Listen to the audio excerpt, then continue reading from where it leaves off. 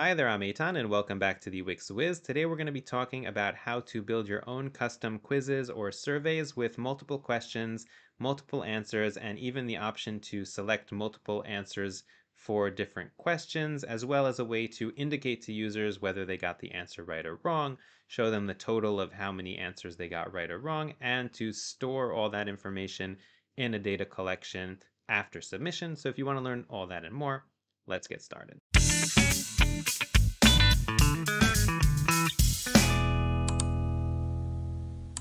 Okay, so for this demo, we're starting off with a blank Wix website, and I'm currently working inside of Wix Classic or the Wix editor, but everything that I'm going to show you today can be applied to Wix Studio. Obviously, from a design perspective, things will be a little different, but in terms of how we set up the CMS and the code and the basic design concept, all will be possible in Wix Studio as well.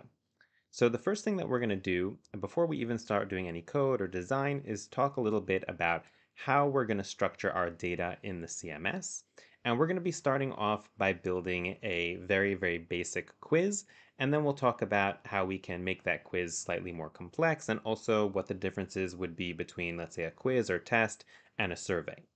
So in order to open up the CMS, you'll want to go over here to the left, click on CMS, and if you haven't done so yet, you just click right over here to add the CMS to your site. And this should really just take a few seconds, and once you do, then you'll see over here you have your collections, and then you can go over here and create your first collection. So I'm going to go over here and click that, and we can create with AI or start from scratch. I'm going to start from scratch because we're going to be adding in all our own fields and data. Even though I might generate some of the data for my specific quiz with AI later on, I really want a lot of control over the data structure here and also to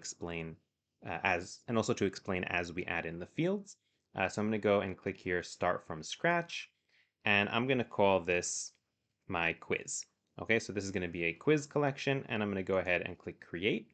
And essentially what's going to be inside of this quiz collection are the different questions that will make up my quiz.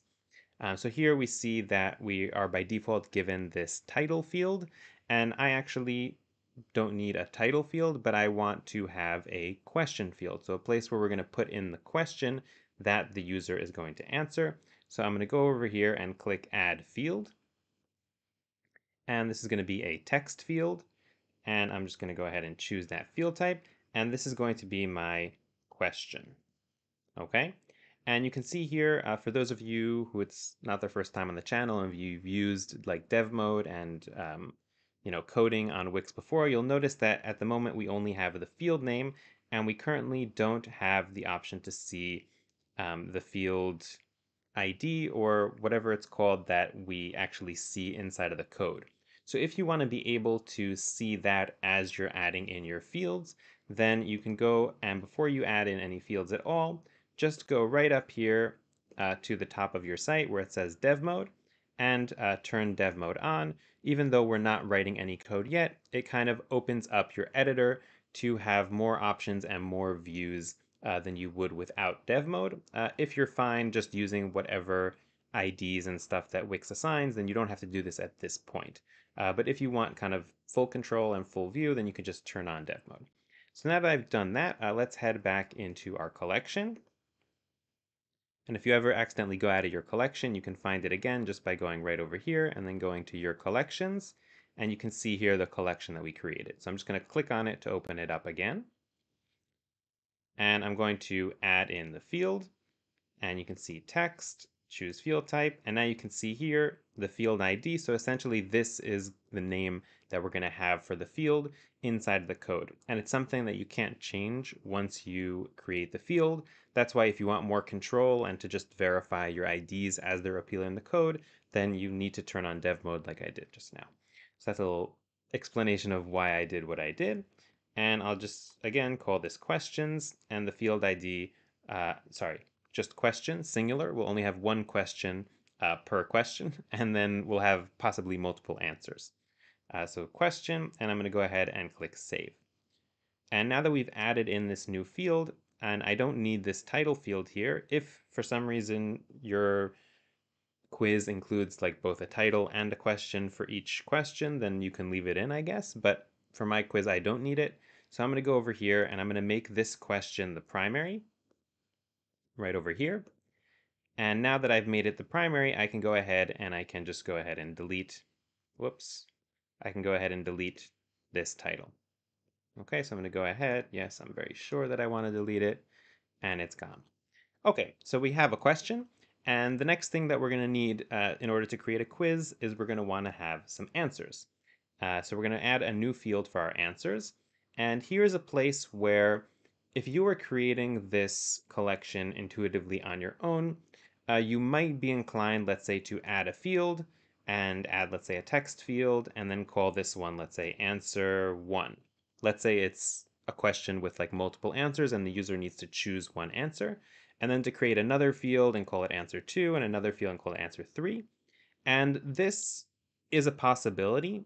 For example, if you know that every question in your quiz is only going to have 4 answers, no more, and you don't want any kind of flexibility with regard to how many answers you provide for each question, then that is an option, but generally it'll limit you in terms of the scalability of your quiz.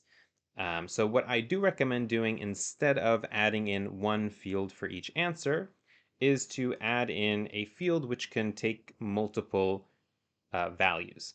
Okay, so in terms of fields that allow us to do that is one field would be an array field, and another field which acts very similarly to an array field will be a tags field.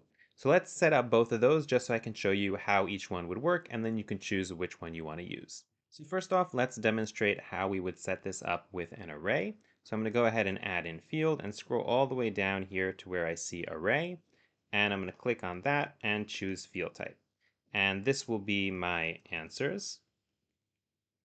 And I'm just going to go ahead and click save. And an array is a data type that is more intuitive to people who might have some background with coding. Essentially, you can think of it as kind of a list. And this list can be of any length and it has different items in the list. So this is kind of perfect for our answers because, maybe we'll have questions with 2 answers, maybe 3, maybe 4, maybe 5. And this really allows us that flexibility because there's no specific amount of answers that we can have.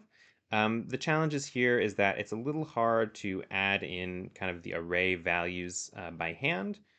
So for example, like I would have to kind of write them in like this. So let's say, for example, this would be, just so you can see here, so this would be like answer 1, and then comma, and then answer 2. Obviously, you would write the actual answers and not just answer 1, answer 2. And you can see that it's kind of delineated by these square brackets on each end, and in between each answer we have a comma. But this can get a little sticky if the answers get longer and you need to probably write it somewhere else, like in a notepad, and then paste it in. And if I just click enter here, then this saves it as an array. Okay, so that's one option for setting it up. And now I'm going to show you another option, which I think will be a little more intuitive for people who might not have so much background in coding. We're going to be doing some coding later on either way, but I think that in terms of simplifying the setting up of the collection, tags will be helpful for some people. Okay, so I've gone ahead and I've deleted my array field, and let's go ahead and add in a new field that is a tags field. And in terms of how these fields both work in the background, so essentially tags is also an array. It's just built in order to work with like selection tags element, if you're familiar with that, and it has kind of an easier UI for people who are using Wix's no-code solution as opposed to the code solution. But essentially the way it works in the background, and if we were to view the actual data here in the field in our code, it's actually just an array. So I'm going to add in these tags, and I'm just going to choose the field type right over here, and we'll call this our answers. And I'm going to go ahead and click save. And okay, awesome. So now here, let's convert this value to tags. Okay, so now that you can see here that we have the option to add in a tag. So I'm going to go ahead and click this right over here, add tag, and I can just type. So I can say like answer 1, click enter, and then you see it added in this answer 1. And I can go ahead and click answer 2, and then go ahead and add in answer 2. And essentially what this is it's exactly the same thing that we had before. It's essentially an array where the first item is answer 1, the second is answer 2. And I can easily also kind of go ahead and remove them if I don't want them. The only challenge here is 1, so I can't really edit these tags. Okay, so once I put a tag in, it kind of exists and I can't edit it. So if I wanted to add in a new tag, I would have to kind of get rid of it and then type again. Another thing is that you can see that all the tags that I create kind of get remembered by the collection. So essentially what I'll end up having here is like a really long list with all of my answers. And I'll also, for example, if I add in a new item, I'll also have those answers available for all of my items. So it could get like a little confusing to have like a long list of all your answers and the need to kind of get rid of them and retype them. But it does present a, not that I'm calling anybody a fool, but a more foolproof way of putting these answers into an array than actually building an array, which can sometimes get like a little complex. If you like forget quotation marks somewhere, you forget a comma somewhere, then you can end up in an uncomfortable situation where it's not working. So those are the two options. I'll let you pick what you want. I'll continue working with these selection tags or tags because I think that it is likely going to be the choice, or at least from what I've seen, it's likely the choice of most people just in terms of ease of use. So I'm going to continue using these tags. And now what we need to think about is how we are going to store what the correct answer is. And for this first quiz that I'm building, I'm going to assume that there's only one correct answer for each question. Okay, so now we've come to determining how to create the field for our correct answer. And here we're also at a crossroads because there's different ways that we can go. One option would be, for example, to add in a number field, okay? And then let's say put in the number 1 if option 1 is correct, or put in number 2 if option 2 is correct. Um, and this is a totally legitimate option, but we might run into kind of a dead end if we eventually want to allow questions with multiple correct answers, because then we'll only have one number, and then we'll be back to where we started, where we'll have to choose from either an array or going to tags. So what I'm going to do here is actually, instead of picking a number for the correct answer, I'm actually going to go ahead and select tags again. So let's create another tags field, and I'm going to go ahead and choose that field type. And this is going to be the correct answers. And if you find kind of the naming that I gave to the fields a little confusing, you can go ahead and change it. I kind of realized as I was creating it that maybe the field that I had called answers should be called options, and this should just be called answers. But as long as it's very clear to you what each field is, then you're good. So I'm going to call this one correct answers, and I'm going to go ahead and click save. And now all I need to do is essentially add in tags that correspond to the correct answer for my question. So I have like a mock question here now. What is the capital of France? And you can see here that I've added in 4 options. So we have Berlin, London, Paris, Madrid. So obviously the correct answer here is going to be Paris. So here in my correct answers, I'll just need to add a tag for Paris and click enter. And essentially what we're going to do when we actually build the interface of the quiz on our website is just compare between this array or tags that we have here and the tag for the correct answer. And if the correct answer matches what the person selected from the other tags, then we know it's a correct answer, and if not, not. And this gives us several advantages as opposed to the number approach. One, which I already mentioned, that for example, if I wanted to allow people multiple answers here for, let's say, I thought Madrid was also a capital of France, so I can essentially also add in here, let's say Madrid, and then both of these answers would be valid. Another advantage that we have is that the order of these answers essentially doesn't matter because as long as the correct answer value matches the value that the person selected, then we're good.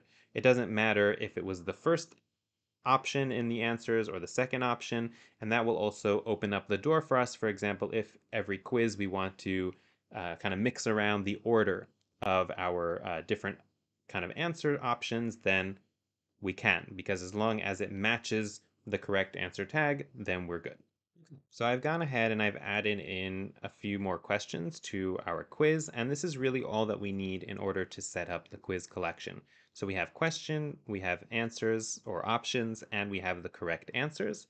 You'll notice here also that I've created like varying amounts for the answers. So here there's only 2 answers, here there's 3, just so we can see what that looks like on the interface of our website.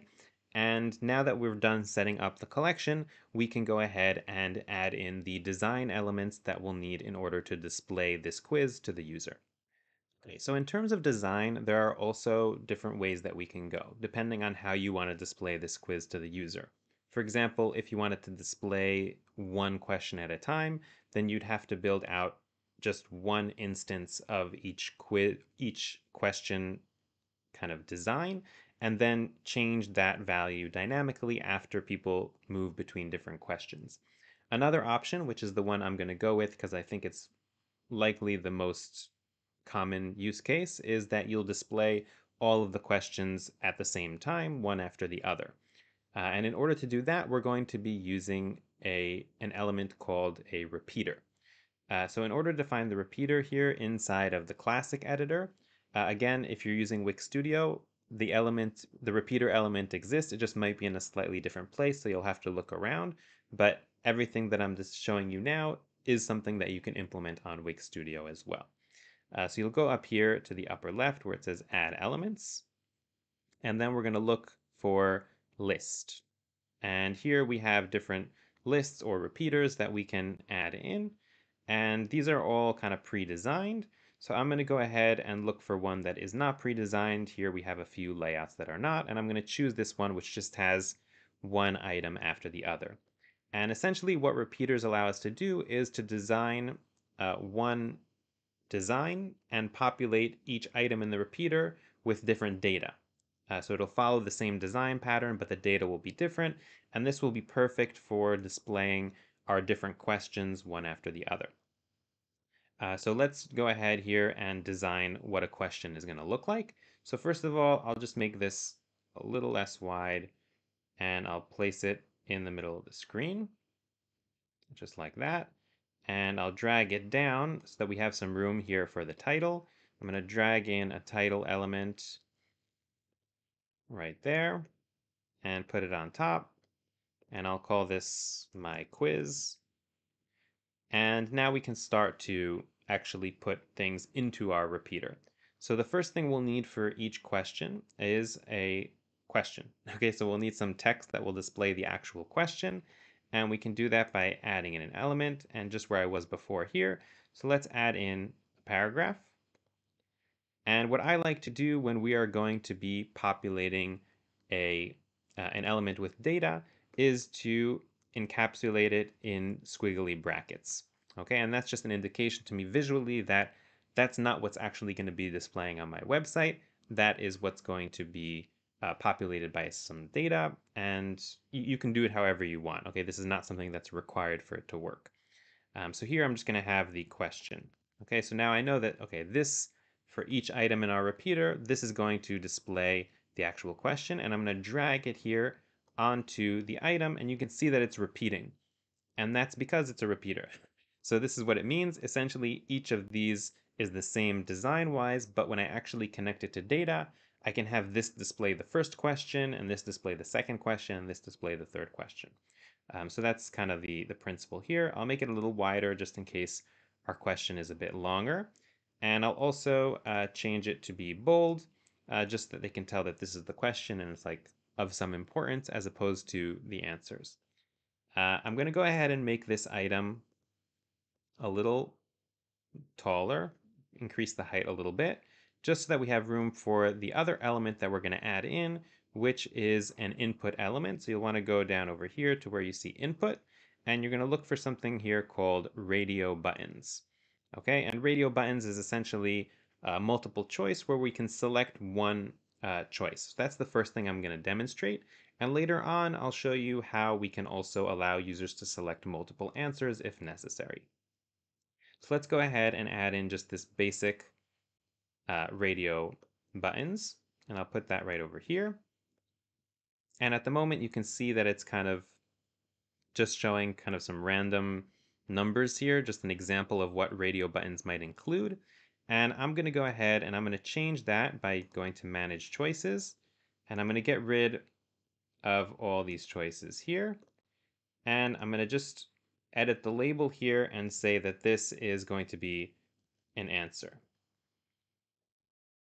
Okay? And obviously, like our question, this is also going to be populated with the different answers that we have in our selection tags inside of the collection. Okay, so obviously it's not just going to show answer here, but it'll show the answers, the options that the user has to choose from. And if you have this case where one of the repeater items is displaying something slightly different than the other ones, then it's just because you made a change after you actually dragged the item into the element into the repeater. So what you can do is you can just drag it out and drag it back in, and then you'll see they all display the same thing here now. Answer, answer, answer, answer. And now what we can do is essentially, this is pretty much all we need in terms of design. It's not super fancy, it's not super beautiful. If you don't want this kind of like background, you can also get rid of this background. So you can go change background, and let me just set it to be like just plain white, let's say.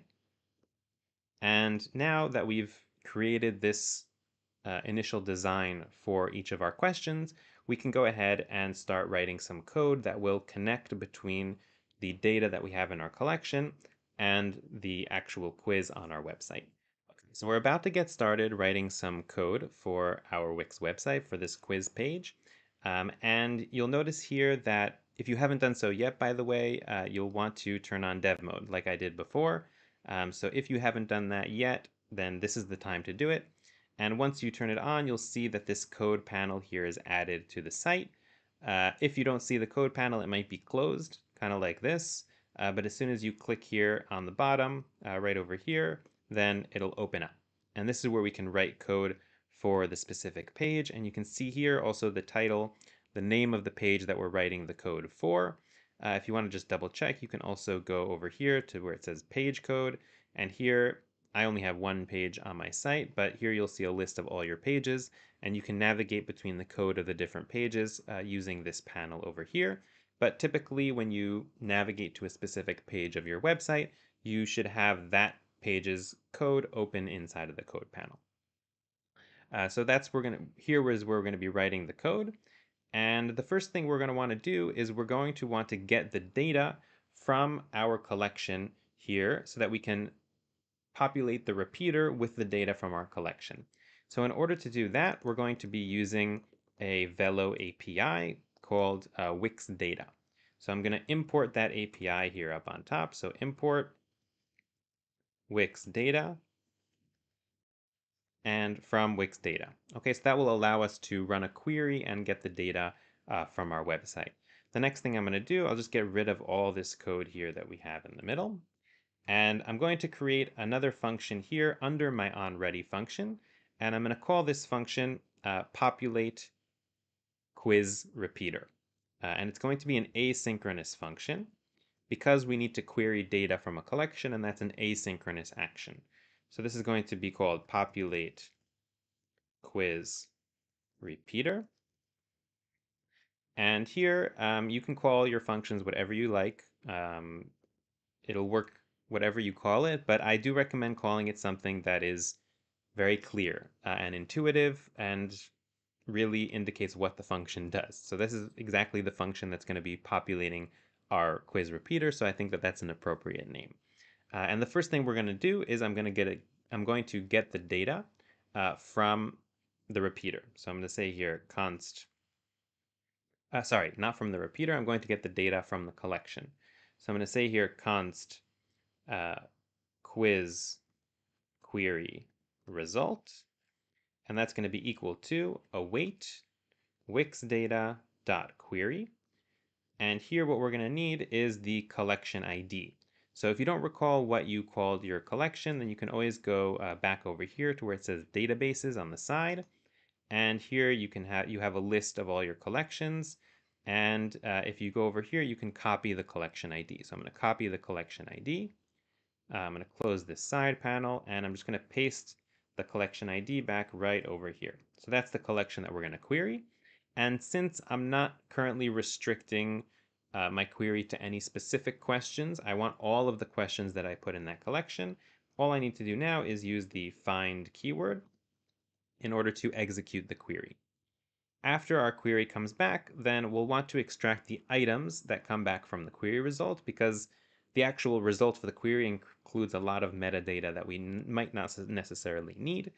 So I'm just going to say here const quiz equals to quiz query result dot items. Okay, and this quiz is now an array. Okay, remember arrays?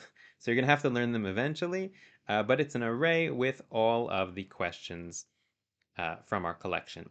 So what I'm going to do is I'm going to first say console.log quiz, and I'm going to add here just a note so that we know what this log is. And I'm going to call this function over here inside of my onReady. So I'm going to say populate quiz repeater. And what we'll do is I'm going to go into preview mode, and let's see what this data actually looks like so that you can have a better understanding about what's happening in the next steps. Okay, so here I am in preview mode, and here you can see inside of this developer console, you can see the log that I put in with console.log. And we can see here that we have quiz, and this is the array, which is actually the items that came back from our query. And if we go into one of these specific items, then you can see here that we have the question. Okay, so which planet is known as the red planet? We have some other metadata here about the item. That's default data that Wix associates with every single item that you create in a collection. And we also have our answers, which you can see here is an array, even though we created it as tags inside of the collection. When we get the data on using Wix query, it's still an array. And we also have the correct answers here, which is an array with only one item. Okay, and now what we'll want to do is we'll want to take this data that we have over here and tell the repeater to use it in order to alter the design that we created. So before we actually take this data and pass it to the repeater, which is actually pretty simple, we're going to need to give instructions to the repeater how to handle this data in relation to the different elements that we have in each item. So in order to do that, we're going to need to create something called the onItemReady for the repeater. And I'm going to do that inside of its own function here, outside of the onReady, just to keep things nice and clean. So what I'm going to do here is I'm going to create a new function. And this one doesn't need to be asynchronous. And I'm going to call this one setup quiz repeater. Okay. And here what we're going to do is we're going to actually select the repeater. And before we do that, we're going to need to give unique names or IDs to the repeater and each element in the repeater. So if we take a look here at the items, or the elements, sorry, inside of our editor, then you'll see that they each have an ID. Okay, so this one's called repeater1, this one's called text2, and we could just use those directly in the code, but I don't recommend doing that at all, because once we write a lot of code for our page, we're not going to remember what's text 1 and what's text 2 and what's text 3 and what's repeater 1 or 2 or 3. So really you have to kind of think big and not only about what you're doing right now. And that's why we can and we should rename these items, these elements. So I'm going to go ahead and I'm going to start by selecting the repeater. And to rename them, we have to go over here to the bottom right. And you can see here the ID of the element that I just selected. So here it's called repeater1, and I'm going to call this my quiz repeater. Just so that I know this is the repeater for the quiz. And then I'm going to select this item right over here. And this I can call question or quiz question or question text, whatever you want. I'm just going to call this question text. And last thing we're going to need to name is the radio buttons. So this is going to be my answers radio buttons. Okay, so I have also something that's telling me what this is the radio buttons for and also what kind of element it is. That's kind of how I chose to name it. You can choose your own naming conventions, but this is one that I recommend. So now that I've gone ahead and I've named my elements, I can select them here inside of the code. So to select an element, I'm going to need to use $W and then hashtag, and we're going to select our quiz repeater dot on item ready. And this on item ready will take item and item data. And we can also pass an index, but we don't need it right now. Again, I'm not going to make this into a tutorial about repeaters because I do have other tutorials specifically on that subject. So if you want to kind of brush up on repeaters and how they work, I do recommend checking out some of those other videos on the channel. And here inside of the function, essentially we can now select each of the elements using $item. And for example, here we're going to have the question text. And I'll say here that .text property of the question text, which is essentially what's written there, is going to be the item data dot question. Okay, so you can think of kind of the item data as one of the items in our collection. Okay, so each item in the repeater is going to correspond to one item in the collection. And I'm going to associate different parts of the data with different elements in the repeater. So here I've associated the question text with the item data.question, and I'm going to associate the radio buttons with our answers. Okay, but here we're going to need to do some additional manipulating of the data because radio buttons they have both labels and they have values as well for each of the options. And we're going to be using the same answer for both the label and the value, but we still need to set it up in the way that Wix expects us to. So here I'm going to select the answers radio buttons, and we're going to be setting up the options for those radio buttons. And that's going to be equal to item data dot answers.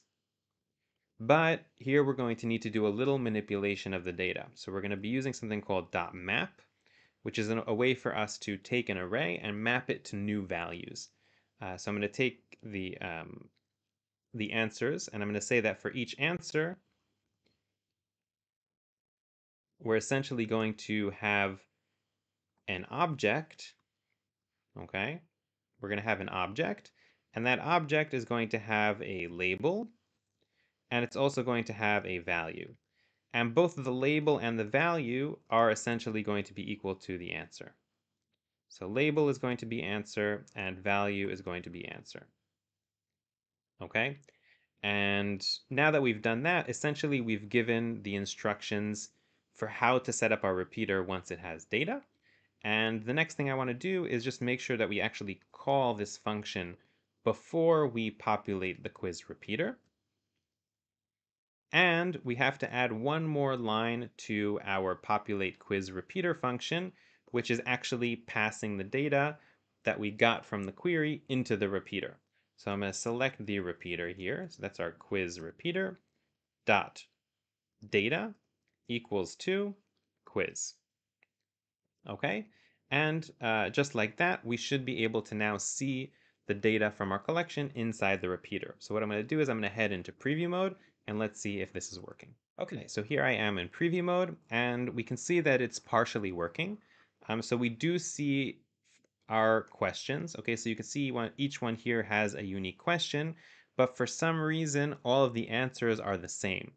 And this is a really common mistake when setting up repeaters, so I'm leaving it in the video just because there's a very high chance that it'll happen to you as well.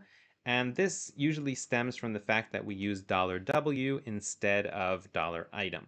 So if I take a look here, and if I go into where we set up the repeater, you can see here that for the question text, I used $item, but here I accidentally used $W just because $W is what you usually use, so it's kind of if you type a lot and you're writing a lot of Wix code, you'll probably write $W instead of $item, even if you know what's right, as I just did before.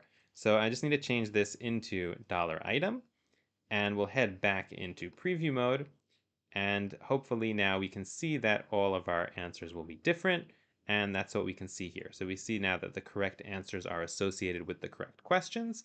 And the last thing that we need to do is to decide how we want to handle the submission of the quiz. So if somebody finished the quiz and they, well, let's say have a button here or something to say, I'm done with the quiz, what is going to happen then?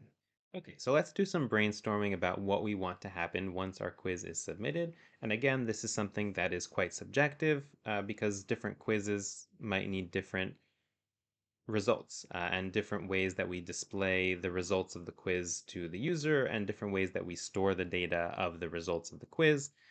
So, I mean, your use case might need only one of the things that I'll demonstrate here, and it might need something that I'm not demonstrating here, but hopefully I'll demonstrate enough options to give you the tools to create whatever you need for your quiz.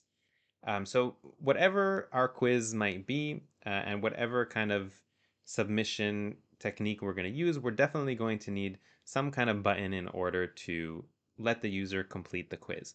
So let's start by adding in that button. And I'm going to go right over here to buttons, and I'm just going to add in this blue button right over here. And I'll go ahead and change text and icon, and let's just change this to say submit. And now the question arises, what's going to happen once the user clicks the button?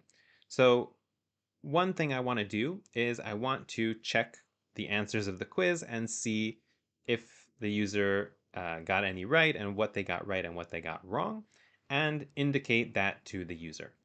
So in order to do that, what I'll do is I'll go in and I'll add in some kind of check mark element design. So let's go over here and look at, let's say, decorative.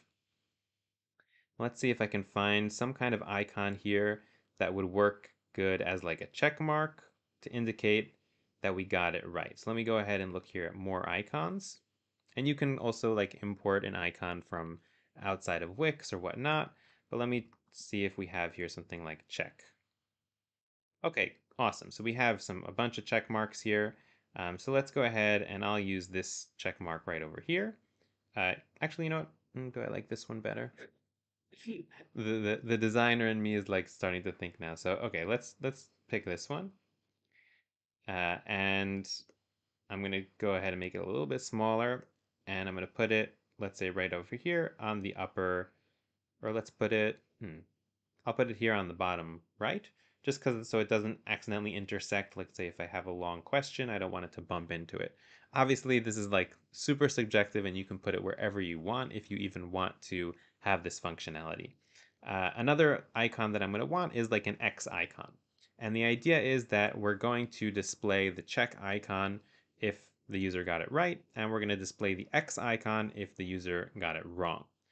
So let me just go ahead here back to where we found our icon, and let's look for like an X icon. Let me search for that. Okay, so we have a bunch of X's here. They're all a lot more yeah, ostentatious than the check mark that I added in. But let me go ahead and add in, let's say, this X. So it'll be super obvious if you got it wrong, but it'll be mildly obvious if you got it right. And the idea is that once the user clicks submit, so I'm going to display the check mark for the answers that are correct, and I'm going to display the X for the answers that are incorrect. So before I hop in and write any code, let me first give names to each of these vector arts just so that I can use them in my code more easily. So I've selected the check mark, and I'm going to go over here and just check mark. Okay, I'm going to change that ID, and let's select the X over here, and this will be our X mark. So we have the X mark and we have the check mark. Obviously, you can name them whatever you want. And now we're ready to create a new function which is going to be responsible for checking the answers. So I'm going to go over here and I'm going to create a new function. And like almost everything that I'm showing you in this tutorial, there's more than one way to approach this problem. So there's more than one way to check the answers and display these different indicators based on the answers. I'm showing you one option, but there are other options. So you don't have to, you know, definitely go with my option, but just take it into consideration. And I'll try and give a word about what other options might be, even though we can't demonstrate them all in this tutorial. So I'm going to go ahead and create that function, and I'll call it check answers. Okay, and I'll just give it a little space here from the function above it. And basically what we're going to do here in this check answers function is I'm going to use something called for each item in the repeater. So let me go ahead first and I'll select the repeater, quiz repeater, dot for each item. And this for each item is similar to the on item ready. It doesn't run when the repeater is ready. It runs whenever you run the for each item. So here it has the same parameters. And essentially what we can do is we can get the value of the answers that were selected. Okay, so I can say here const selected answer equals 2. And here we'll say, we'll select, sorry, the item. Again, I almost fell into the $W trap there. We'll select the item and we'll select the answers radio buttons dot value. Okay, and this should give us the value of the selected radio button. To be honest, I don't recall if this selected answer comes back as plain text or as an array. So what I'll do here is I'll add in a console log just so that if we do encounter an issue, I'll at least have a log that will show me where I went wrong. So here I'll log the selected answer. And now I'm going to want to compare between the selected answer and um, the answer that we have stored in the database as the correct answer. So what I'm going to do is I'm going to say if selected answer equals to item data dot correct answer. And here it's very important because this correct answer is going, or correct answers, I think I called it, correct answers. Uh, this is going to be an array. And since we're currently talking about the case where there's only one correct answer, so we're going to be comparing two strings. So what I'm going to do here is I'm going to say if item data dot correct answers 0. Okay, so I'm assuming that there's only, because if you remember, correct answers is an array, so I'm going to want to get the one item in that array, because I know that this is a question that only has one correct answer. And we'll talk about other scenarios later on. So if the selected answer is equal to the correct answer, then we will display our the check mark. Again here, $item, and here we're going to have check mark dot, let's say, show. And in order for this to work, we're going to want to have our vector arts both hidden by default. So let me go ahead and do that quickly. So if we go over here, I have the X mark already selected, and I'm going to make that hidden. And let me go ahead and select the other one and make it hidden as well. So they're both hidden by default. And now what we're doing here inside of our code is we're showing the check mark if the selected answer matches the correct answer, and else we're going to say that item check mark, item X mark dot show. So we'll show the X if the answer is incorrect. Okay, and I'm just going to add in one more log right over here, console.log with item data dot correct answers, just to make sure that I got that one correctly as well. So this is going to be correct answer. Awesome. So this looks pretty good in terms of our check answer function. And now all we need to do is actually run this function when we click the submit button. So let me go ahead and select the submit button. And we're going to want to give this a name. So let me call this the submit button. And then here inside of our code, I'm going to do this here inside the onReady function, right over here on the bottom. I'm just going to select the submit button, dot on click, and I'm going to run the check answers function. Okay, and that should run it whenever we click that button, and we're good to go. So let me go ahead into preview mode and let's see if we have any luck here. Okay, so here we are in preview mode, and let's go ahead and answer the quiz, and I'll answer some correctly and some incorrectly just so we can judge the functionality.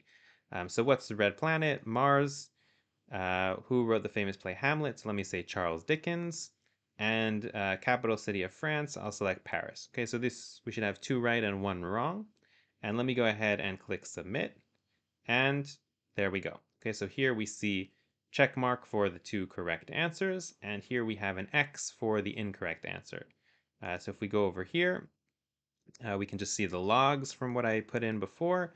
So here we have the selected answer. So it turns out it's not an array, and that's why this worked. So it's just a string. If we were to use a multi-select checkbox, so something that we can select multiple answers from, then that would most likely be an array. And the correct answer is here in an array, but I'm separating it out because I'm selecting the item 0. So now that we've added in that cool functionality where we display to the user if it's correct or not, let's also create a display which will indicate to the user how many total they got correct out of the total amount of questions. Okay, so in order to facilitate understanding how many questions we have total and how many the user selected correctly, I'm going to need to show you another approach to how we can manage the user answers. So you get a kind of a bonus of seeing 2 ways to approach how to manage the answers of the user. So in order to gain more control over the data that's behind what we're actually seeing here inside of our quiz, what I'm going to do is I'm going to extract this quiz variable into a global variable. So essentially a variable that we can access from all the functions inside of our page code. So in order to do that, I'm just going to go right over here under our import, and I'm going to declare a new variable called letQuiz. And then down here inside of our populate quiz repeater function, instead of declaring the new variable over here, I'm actually just going to assign the query result to that already existing variable. And that means what we're able to do is that we are able to essentially access the data of the entire quiz from anywhere inside of our page code, and we can also alter that data from anywhere inside our page code. So that would give us access, for example, to know how many questions there are total in the quiz from anywhere inside of our page code. So that's one part of the mission complete. The other part of the mission is to know how many total were answered correct. So while what we built before here in check answers visually indicates to us what is correct and what's not, we'd also have to have a way to aggregate and know the entire amount of correctly answered questions. So one option that we could do is we could declare, let's say, another variable up top called, let's say, just for example, here we can declare let total correct. And then here inside of our code, we could increment that by 1 each time that we encounter a correct answer. So let's say over here, we can say total, oops, total correct plus equals 1, and then keep on incrementing that by 1, and that would give us the total of correct answers. But it's a little not so beautiful in terms of how it solves the problem. And it would be much better if we had one aggregated place where we also had all of the user's answers, and we used that in order to determine which answers were correct and what the total correct answers were. So in order to do that, let me just kind of backtrack on this. What we'll do is whenever the user answers one of the questions, we'll actually alter this quiz data and add in a new property that will store the answer of the user. And this will facilitate not only what we're doing now, but it will also make it easier for us to store this data of the user's answers inside of another collection at a later point. So what we'll do over here is we'll set up inside of our setup quiz repeater. We'll also set up an on change event for our answer radio buttons. So let's go ahead and do that right over here.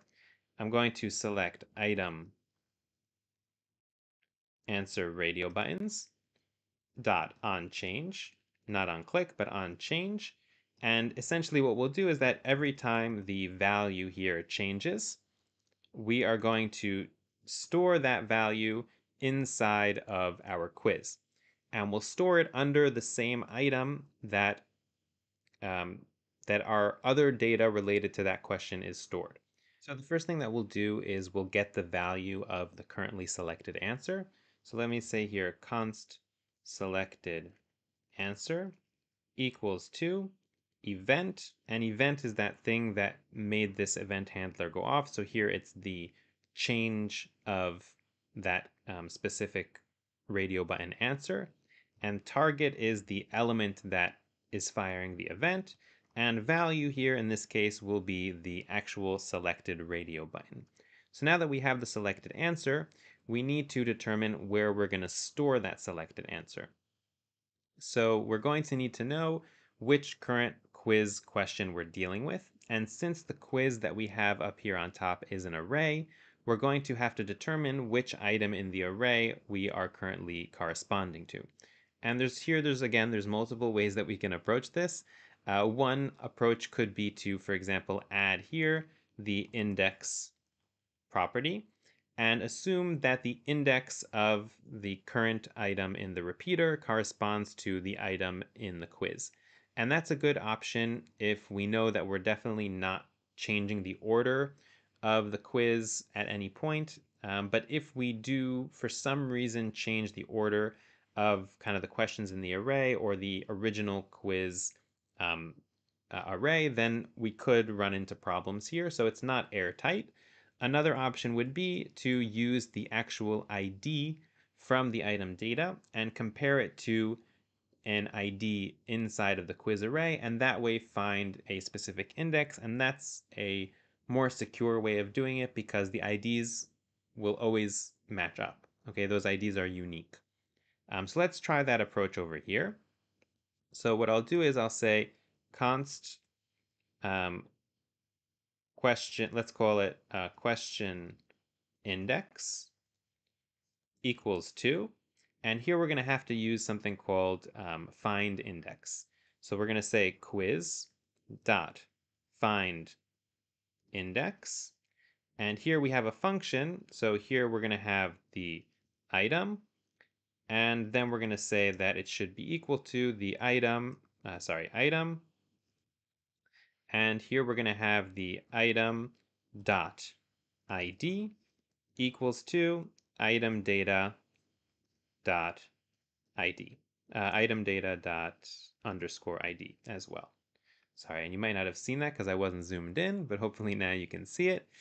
And now that we have the index of that specific question, what we can do is we can say that quiz and question index dot selected answer equals to selected answer.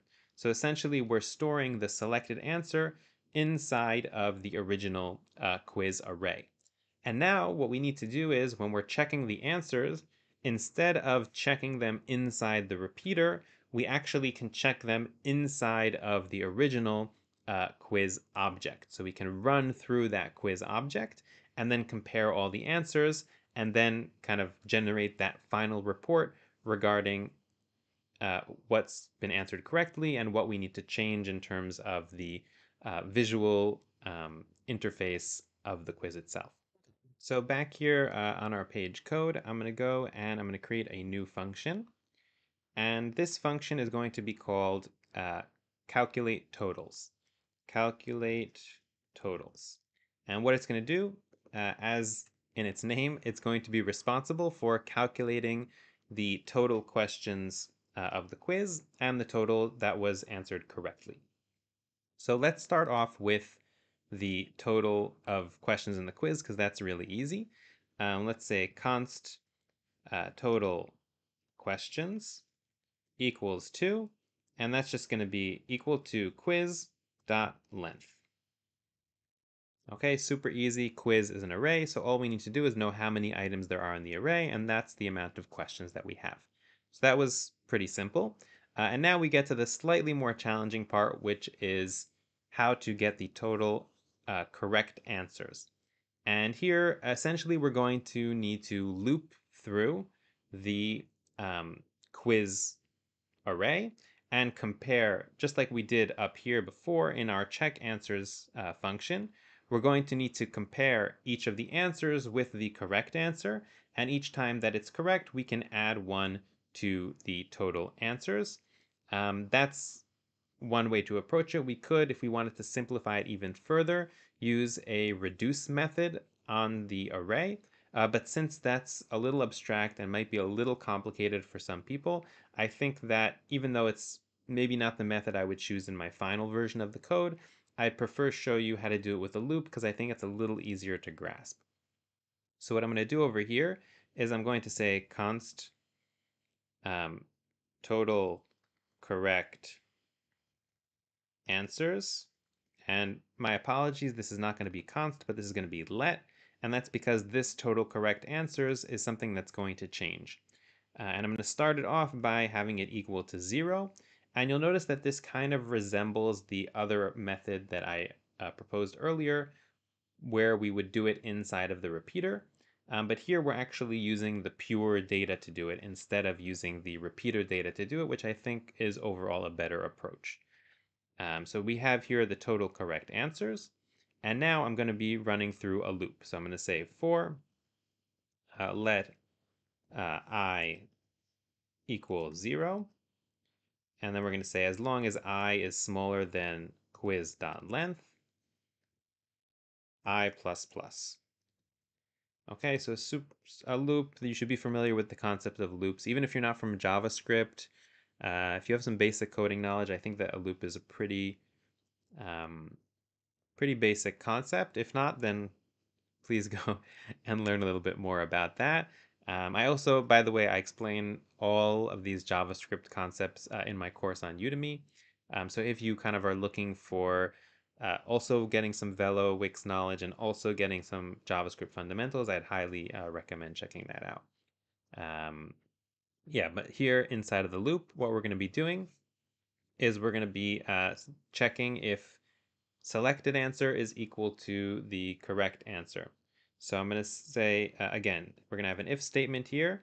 So if what we have here is quiz I, and here we have correct, dot, correct answers 0, because remember correct answers is an array, so we want to select just that one single item, equals to quiz I dot selected answer. That's what we called the answer that the user selected in the on change that we set up for the radio binds item.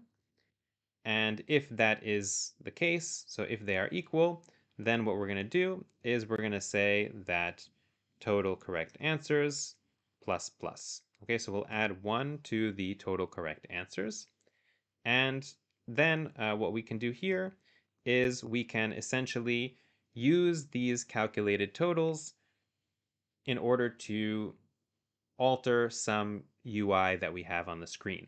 So for example, if I was going to add in, let's add in some text over here. So I'll add in like a heading 6, and I'll change this to say results. And I'll make this results. Let me select it. So I'll make it over here. I'll make it hidden by default. And I'll say that this is the results text. And now what I can do is I can go ahead and use that here inside of my calculate totals function. So for example, I'll say results text dot text should be equal to, and here we'll open up a template literal. Notice here that this is backticks and not single quotation marks. I get a lot of comments on YouTube, people saying like, oh, I did it and it didn't work. It's probably because you're not using backticks. I know it's a little hard to see. If I could zoom in more, I would, but even then I'm not sure it would be so clear. But it's backticks. And here we're going to have $sign and open up curly brackets, and we'll have the, so let's say 3 out of 10. That makes sense, right? So let's say I have total correct answers out of um, total questions. And if you want, you can also, I don't know, you can add in some kind of calculation like a percentage or something like that, right? You could have like, say, total correct answers divided by total questions times 100 to give them like points out of 100 or something like that. It's really, the world's your oyster. And we'll run this calculate totals function inside of our check answers function. So I'll call it right over here. So before we actually update the UI with all those check marks and X's, what we'll do here is we'll just call the calculate totals function. Okay? And yeah, so I'm feeling pretty good about this. So let me head into preview mode and we can test this out now.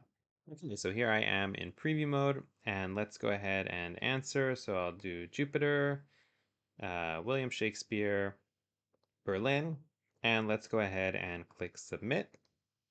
Okay, so we have this working like before, and here we also have the totals. So I got 1 total correct out of 3. And just one small note, before I headed into preview mode, I added one line into the code that I had forgotten to, and that is here on the bottom of the calculate totals function. We need to also show the results text, because if you recall, I hid it by default because we don't want to see the results text before we actually submit the quiz. So that's one thing that you should not forget. But once you've added that in, now we have a full user experience. So we're not currently yet storing any of the results of the quiz, but the user has a full experience in terms of answering the questions and seeing what they got wrong and what they got right. If you want to store the data of the quizzes, so like you want to keep track of what people have been answering on the quiz, and that's particularly relevant for a survey, then we'll go ahead and talk about that now. So in terms of storing the quiz results or submission in a collection, there are two general approaches that we can take. But let's first start off by creating a collection that will store these responses or submissions. So I'm going to go back over here to CMS, and you should already be a pro at this because we've already created a collection before. And I'm going to go ahead and create a new collection. I'm going to start from scratch, and I'm going to call this submissions. Okay, and I'm going to go ahead and click create. And here we're going to need to decide what fields to create to store the data from the submission of the quiz. And here's where we kind of hit that crossroad. And there's generally two approaches that we could take. So one is to treat this like a form. And then essentially what we would do is we'd add a field for each question. So let's go ahead and add in a field here. And this would be, question 1.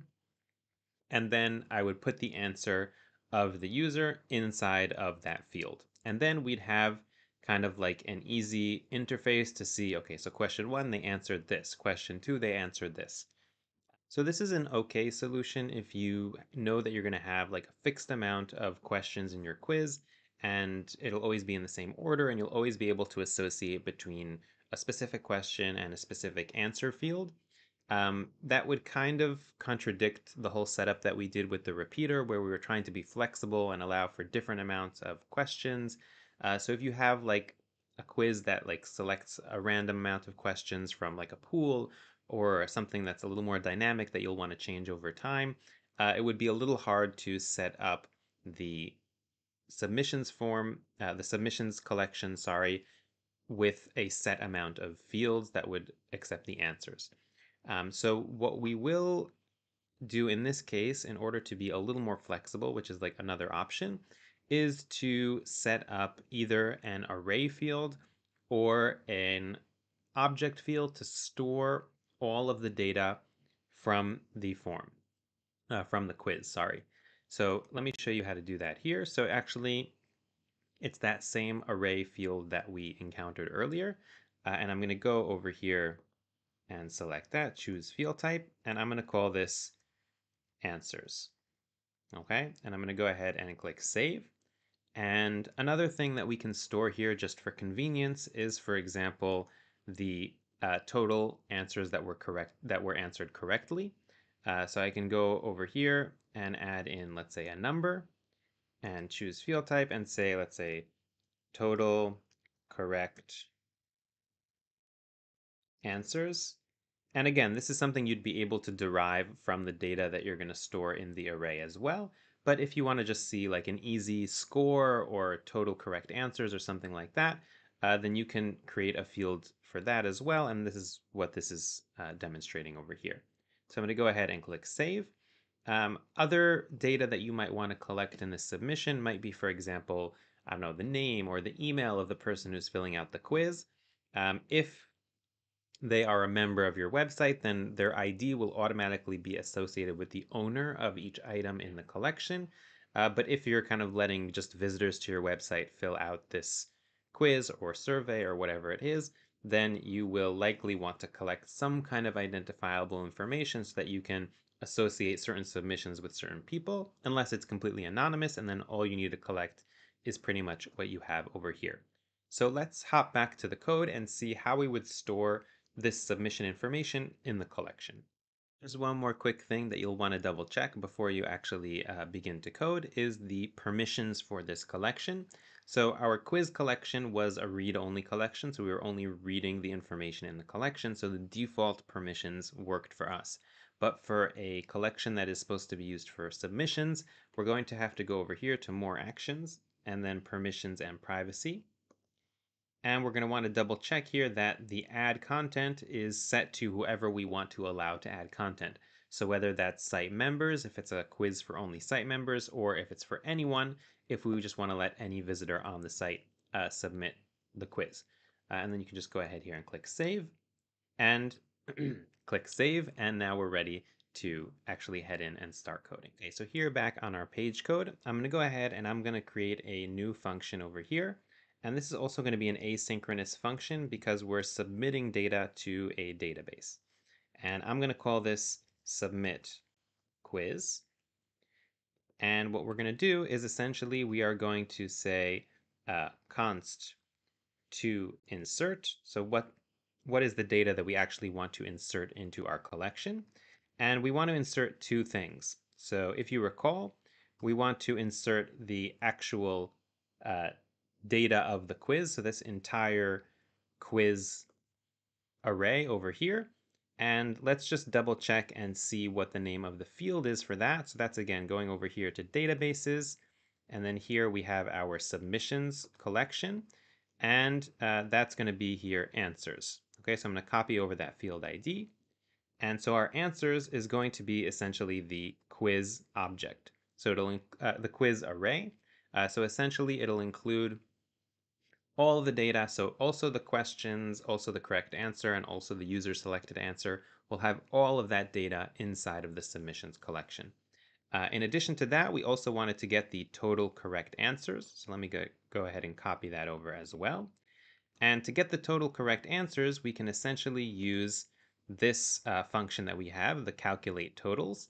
So we're going to need to do some refactoring for our code in general. So what I'm going to do here is at the end of the calculate totals function, I'm going to return the total correct answers from the function. So that means that if I call this function, it will return a value instead of only running certain actions inside of the function. So now what I can do over here is for total correct answers, I can essentially just call this function calculate totals. And the value that comes back to here should be equal to the total correct answers. Uh, One thing I don't want to forget to do here is to not call this again up here. Okay, so we're calling, if you recall, inside of check answers, we're calling calculate totals. So we don't need to do that here anymore because we'll call check answers inside of our submit quiz function, and we're already calling calculate totals over here. So we don't need to call it twice because that's redundant.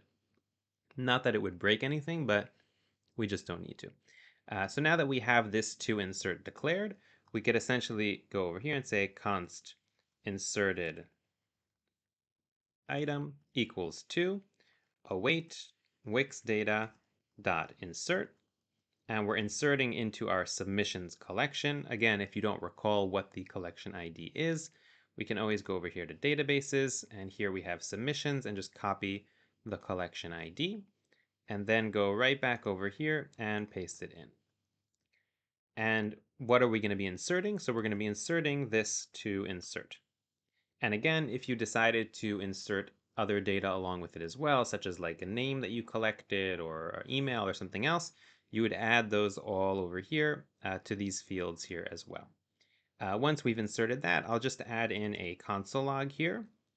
So console.log, let's say inserted item. And again, this is just for the testing stage. After you're done and you're ready to send your project into production, so letting users use it, I recommend getting rid of all the logs that you put in for the development stage. So this is going to be the inserted item. And now that we have that inserted item, let's go ahead and call our check answers function. Okay, so right over here, check answers. We'll call that over here. And this submit quiz function is what we'll call when we actually click the submit button. So instead of running check answers, we'll run submit quiz, which also submits the quiz to the collection, but also checks for the answers. It also calculates the total. It also does everything else that we need.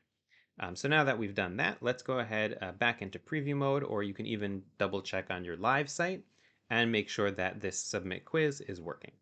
So here I am in preview mode, and let's go ahead and fill out this quiz. Let me answer a few here. I'll answer some right and some wrong as usual, and I'll go ahead and I'll click submit. And you saw that the submit took a little more time there because it's also submitting to the database. If you want, you can kind of add in like a loader, or you can add in also like a success message, even though this indication pretty much works as a success message because they see that the answers have been checked. So it's really up to you. And let's just take a look here at the logs. So we have here inserted item, and we can see here that we have the answers array and we have the total correct answers.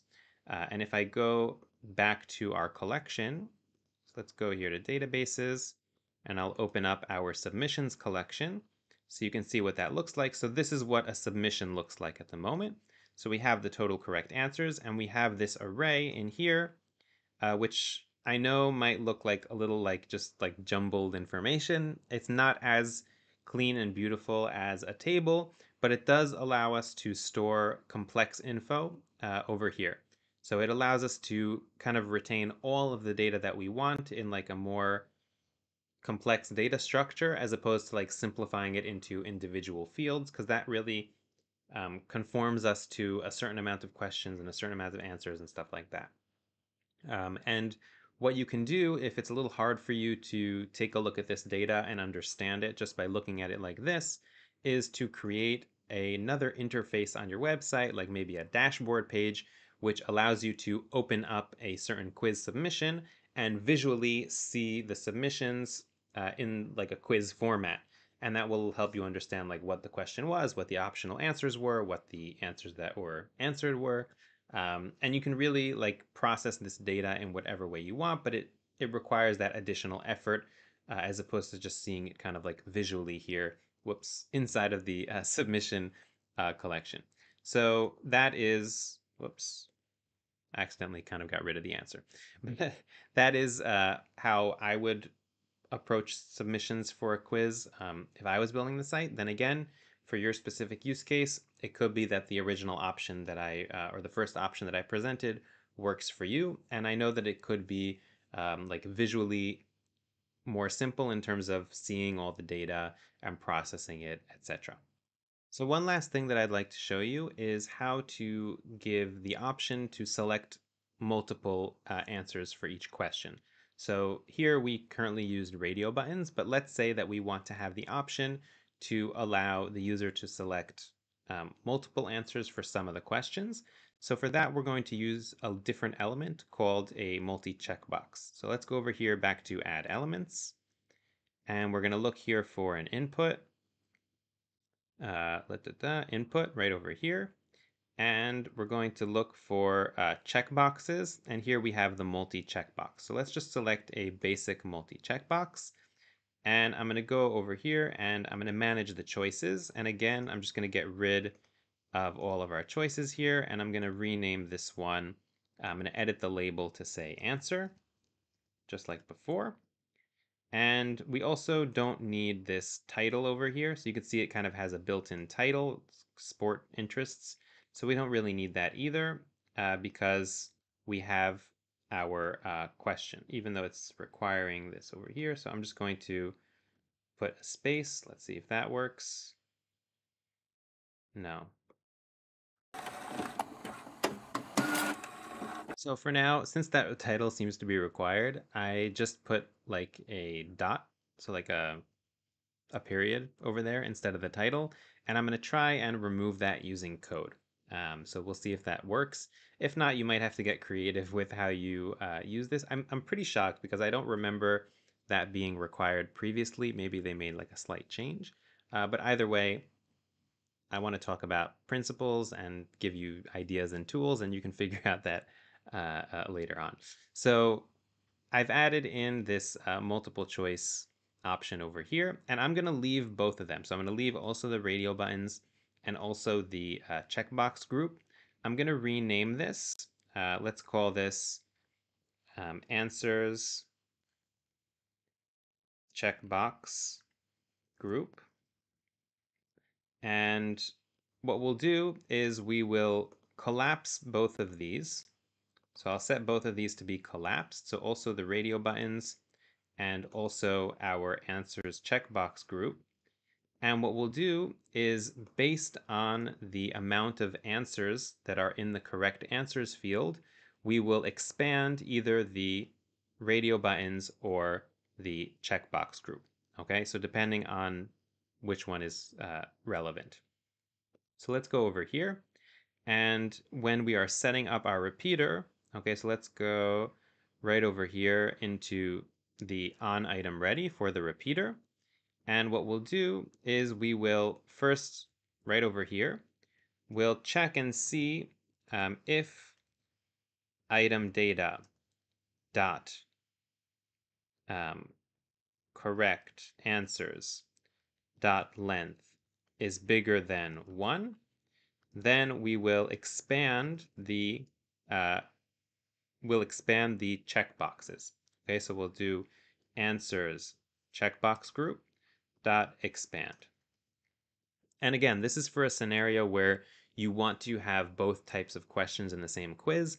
If you have a quiz with only one or the other, then obviously you don't need this whole setup, and you can just have either the checkboxes or the radio group, whichever one is the one you want. But here, this is like the more complex scenario where you have both. And else, we will be expanding the radio buttons. Okay, dot expand. Okay, so that's that part of the logic. We also have to make sure that we set up the options for our checkbox group as well. So we could actually take this and put it here inside of this else. Okay, because we don't need to set up the radio buttons if we're not expanding the radio buttons. And we can actually paste this same code right over here and change this to answers checkbox group, because the logic for setting up the options for a checkbox group is actually the same as for radio buttons. That really saves us a lot of effort. So that's what we have over there. And now, essentially, what we need to do is just change the logic for determining what is a correct answer and what is an incorrect answer. So in order to unify our logic, I'm going to try and make sure that our selected answer is always stored in an array, because the checkboxes are going to return an array with several selections, possibly. So in order to make sure that we have consistency over the data types, our selected answer will always be in an array. So that means we're going to need to change the logic here for the answer radio buttons on change. We also need to set up the on change for our checkbox group. So let me go ahead and do that. So I'm going to first select all of this, and I'm going to cut it out here, and I'm going to paste it inside of the logic that we're running for the radio button. So only if we have the radio buttons activated will we run this on change event handler. And here for the selected answer, I'm going to make sure to put it inside of an array because we know that this is not going to come back as an array. As opposed to how we want to handle the answers for the checkbox group. So let me just paste this right over here. And I'm going to say here, instead of answers radio button, I'm going to say checkbox group on change. So when we have that changed, then the selected answer here is going to be equal to just selected answer because this should come back as an array to begin with. Okay, because that's how the checkbox value works. Okay, so that's in terms of setting that up. We have several other places that we're dealing with the answers over here. So first of all, inside of calculate total. So here, when we're comparing the correct answers, we also have to think about what's considered a correct answer and what's not. So if it's, let's say, you have multiple options that you can select, and if you select one option that's correct, is that correct or not? Or do you have to select both? So that really has to do with you as the owner of the quiz. What's the logic that you want to implement for your users? I'm going to assume that it's only a correct answer if you've selected all of the correct options. Okay, so if you select just one of the correct options, then that doesn't cut it. So let's set that up here in terms of making sure that the user has selected all of the correct options. So now that we're dealing with arrays, we're going to have to take a slightly different approach for checking that our answers are correct. So here inside of our loop, instead of using this logic, which just one for one compares two strings of the correct answer and the selected answer, here our selected answer is going to be an array, and our correct answers, which was an array already, might include more than one item. So essentially what we're going to need to do is we're going to need to verify that both of the arrays include each other. And that's the only way that we can cross-reference and make sure that we have both selected a correct answer and all the correct answers. So let's go ahead and set that up. So here inside the loop, instead of this logic that we have over here, we're going to need to get, first of all, let's check one way. So let's make sure that all of the answers that the person has answered in the quiz are included in the correct answers. So let's say answers are in correct answers equals 2. And here we're going to have the quiz dot selected answer dot every, because remember this is an array, and here we basically check that every single item, we check every single item in the array and check if that's included, if that is included in the correct answers. So for every item, we're going to check here and see if the correct, so here we have, again, quiz I. Okay, we have to make sure, because we have to remember that we're in a loop here. So try and help me remember that. So this is quiz I dot selected answer. And here as well, we're going to be dealing with quiz I correct answer, correct answers dot includes item. Okay, so this is a pretty complex line of JavaScript here, but basically we're going through the selected answer array, and we're making sure that our correct answers array includes every single item in it. So that means that if we hit an item inside of our answers that's not in the correct answers array, then that means that the user has selected at least one incorrect answer.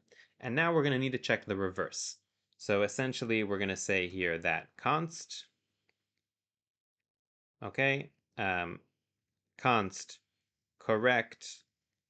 Let's say, let's call this all answers are correct. And I'll explain in a moment why I chose that name. But essentially, we're going to go now through our quiz I dot correct answers. Okay, and we're going to be looping through those using every. And we're going to check that for each item, the quiz I uh, selected answers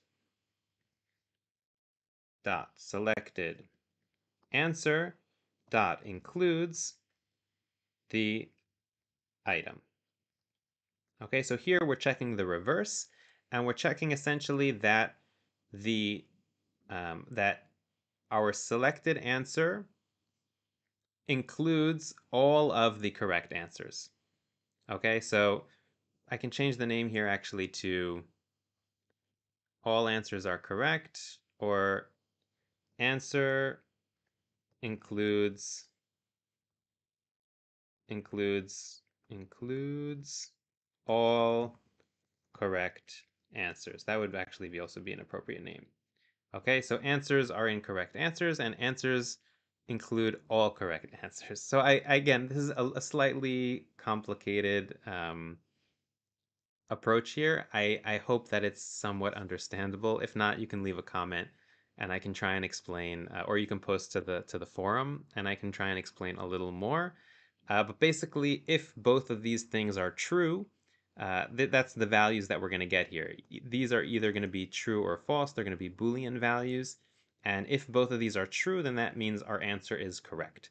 And if both of them, or only one of them is true, then if both of them are false or only one of them is true, then it's not a correct answer.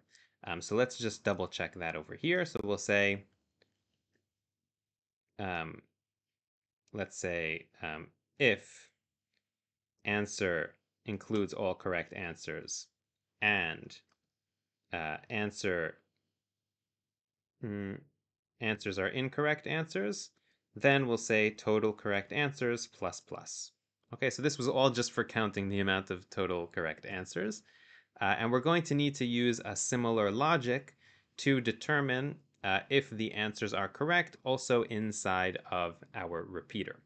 So now we're also going to need to set up a similar logic inside of our repeater, which is displaying the check marks and the X marks.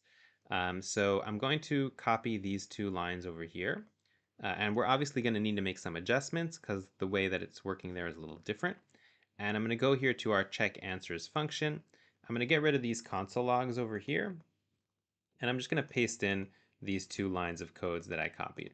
And you can already see some red squiggly lines because we need to make some adjustments. The first thing that we're going to need to do is we're going to need to dynamically get the selected answer based on the type of question. Because if it's, multiple choice with multiple answers, then it's going to be one type of selected answer. And if it's the radio buttons again, then it's going to be the other kind, and we're going to have to deal with both of those. So what I'm going to do here is I'm going to change this to just say let selected answer. Okay, so this is going to be like a global variable initially, or at least within this scope. And then what we're going to do here is we're going to have an if statement. So we're going to have here if item data dot correct answers dot length is bigger than 1. Okay, then we'll say that selected answer is equal to, and here we're going to have the item checkbox answers checkbox group dot value. Okay, so that's if we have the checkbox group showing, and else we're going to have the selected answer is going to be equal to item and radio answers radio buttons dot value, but we have to remember here that we want to wrap it in an array, just that we're treating both of these the same. So let me go over here and wrap this value inside of an array. So essentially, selected answer will be an array with one item. Awesome. So now that we have that done over there, we can set up these two values to work with selected answer and with our correct answers inside of the item data. So here, instead of quiz I selected answer, we can just say plain old selected answer. And instead of correct answers, quiz I correct answers, we're just going to have item data correct answers. Item data correct answers. And I'll make the same two adjustments over here. So here it'll be item data correct answers, and here it will be selected answer. No, just selected answer. Sorry. Okay, awesome. So we set up those two. And now here, in terms of the condition, so instead of checking just the value of equality between two strings, we need to make sure that both of our booleans are true. So I'm going to say here answers are incorrect answers, and answers are, answer includes all correct answers. Okay, and with that, we should be ready to at least start testing. We did a lot of changes to the code here. So there is a, I'd say there's at least a 30% chance of there being a bug or two. But we're ready to start testing, and you don't know till you test. The only change that we'll need to make is to head into our collection. So let me go over here, and I'm going to go into our quiz. And I'm just going to set it so that some of our answers or some of our questions have multiple correct answers. So for example, over here, so let me change this. So instead of just Berlin and Paris, um, let's add back in, I don't know, London it was. And I'll select here two answers. Let's hear London as well. And then for this planet question, so instead of just Mars, I'll have here Venus as well. Okay, so these two questions should have two answers each, so those should display kind of the checkboxes, and just this middle question should display the radio buttons. So let's go ahead and head into preview mode and see if everything we just wrote is working or not.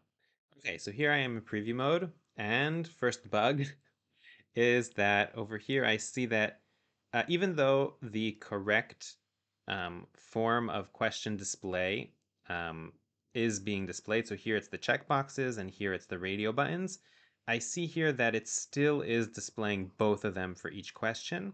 So that's likely, again, a mistake with the $W $item.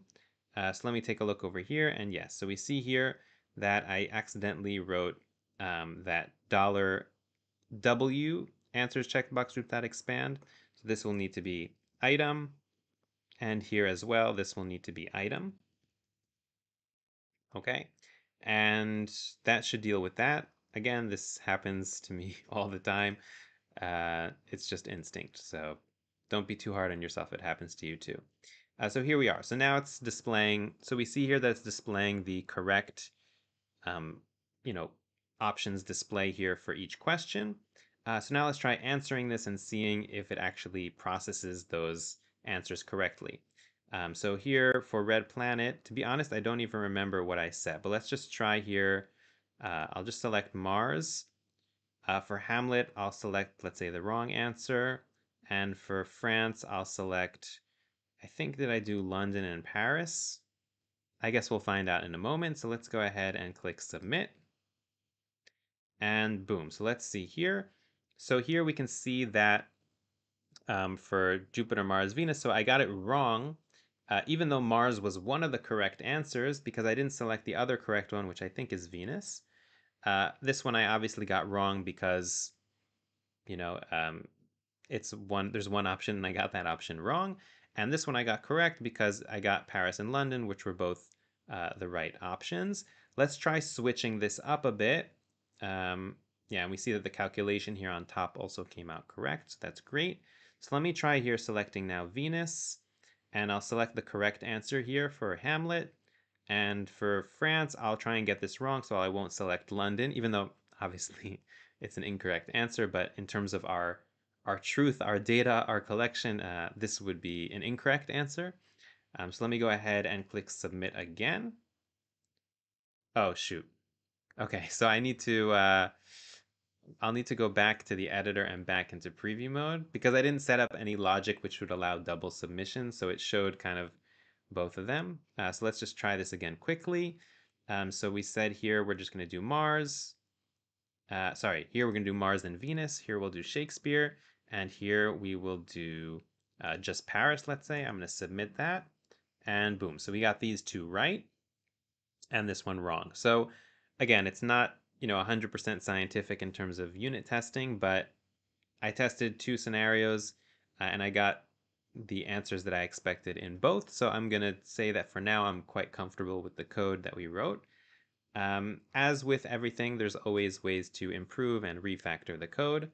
A little note about surveys. So we didn't really talk about surveys here, but the general logic between setting up a quiz and a survey should be quite the same. The only difference is that you probably are not going to display correct or incorrect answers to people who submit a survey, but you will want to store that data somewhere. And you might want to do some kind of calculation. So, like, based on the aggregated answers that users have gotten, maybe display like a total amount of answered a certain answer for a certain question. And you might want to display that to the end user as well. So that's kind of like a small thing we haven't talked about, but if it's something that interests you, let me know in the comments and we can possibly make a follow-up to this. I will say that in my course on Udemy, again, we do specifically the final project there is how to set up this really cool kind of like social polling website. So like a social website for people to create polls and share them. And there we kind of dive into a more relevant example for like a survey as opposed to a as a quiz, and how to let users like create dynamic surveys with like multiple questions and answers and stuff. So it's pretty cool if you want to check that out. But if this suffices for you, then I hope you enjoyed this tutorial. I hope you found it informative. And we're going to wrap up here for today. So if you liked it, don't forget to give a thumbs up. If you have any questions or any suggestions of how to continue this series, more things you'd want to know about quizzes, surveys, Wix, Vela, web development, code, etc., please leave that in the comment section. I read all the comments. I know I don't answer all the comments. Not all comments are answerable, but I do answer, let's say, 90% of the comments, whatever I can. And yeah, don't forget to also subscribe to the channel if you want to see more like this every week. And I will see you next time.